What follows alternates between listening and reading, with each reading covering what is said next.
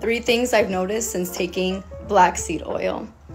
Number 1, bloating. I just feel so much lighter in my stomach. I have been more regular than normal. It's a good regular. Number 2, my skin. Oh my gosh, my skin loves this. I'm taking it, it's reduces so much, and it's because of its anti-inflammatory properties. It doesn't look inflamed. Number 3, I'm not getting sick as often. So many other benefits. I'll put more on the screen. Also, I wanted to share because I do get this question a lot. Help with fatty liver.